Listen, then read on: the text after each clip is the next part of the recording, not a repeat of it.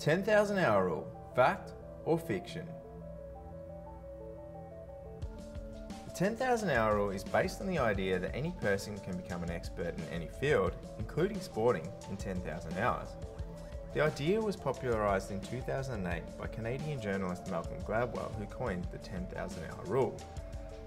Gladwell estimated that it took the Beatles around 10,000 hours to reach musical success, and Bill Gates about the same amount of time to reach success in the computing industry. The rule has since been applied to all fields of life, including sport. Where did that information come from? In 1993, Anders Ericsson published the results of a study on a group of violin students from a National Musical Academy and found that the most accomplished students had spent on average 10,000 hours of practice by the time they were 20 years old. From this study, Gladwell coined the 10,000 hour rule. You might be asking, what's so bad about that? Well, let's take a look at the study a little further. Firstly, the authors of the 1993 paper, The Role of Deliberate Practice in the Acquisition of Expert Performance, reported no measures of variance. That means no information on the range of times taken to reach expert status was given. Further, Gladwell chose the 10,000 hour number based on when the participants reached 20 years of age, merely because 10,000 hours was a nice sounding round number. The number 7,400 could just as easily have been chosen based off the amount of practice players had at the age of 18. Secondly, participants were asked to retrospectively estimate the time taken to reach expert status. This brings into question all sorts of problems related to participant memory and issues with responder bias. But perhaps the biggest issue with the 1993 study was that participants were already pre-selected into a National Musical Academy when asked to estimate the hours of practice it had taken to reach expert status. This is what scientists refer to as a severe restriction bias. Let's consider this example.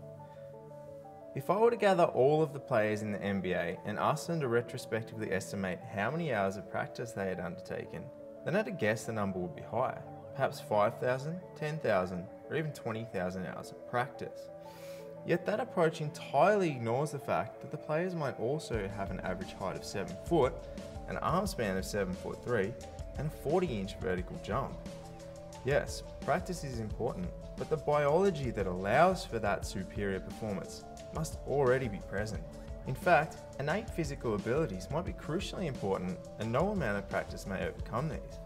A 1996 study on vision in Major League Baseballers found that players in the Dodgers Major League Baseball team had on average 20/13 vision, with some players as low as 29.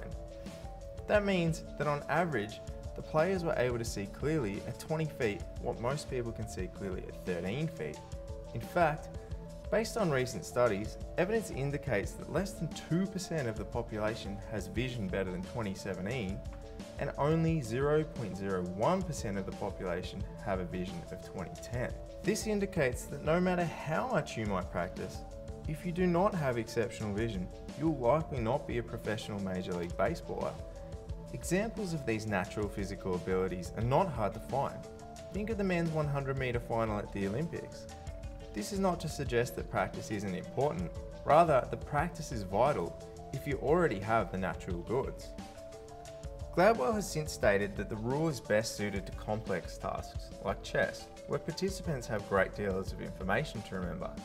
However, a recent study on chess grandmasters, the highest level attainable, found that on average it took players 10,000 hours to reach grandmaster status, but that one player had done so in as little as 3,000 hours, while another had taken 23,000 hours.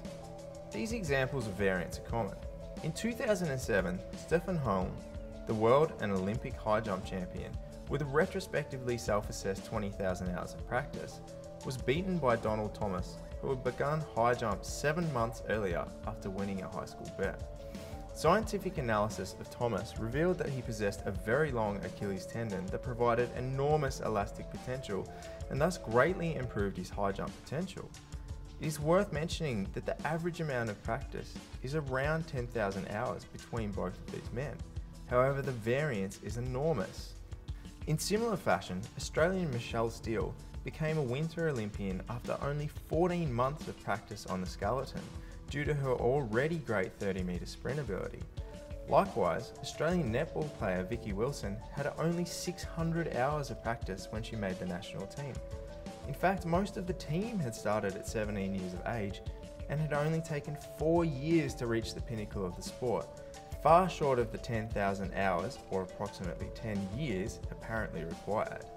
Further, a 2014 Princeton University meta-analysis of 88 studies on deliberate practice found that practice only explained 18% of the variance in performance for sporting domains.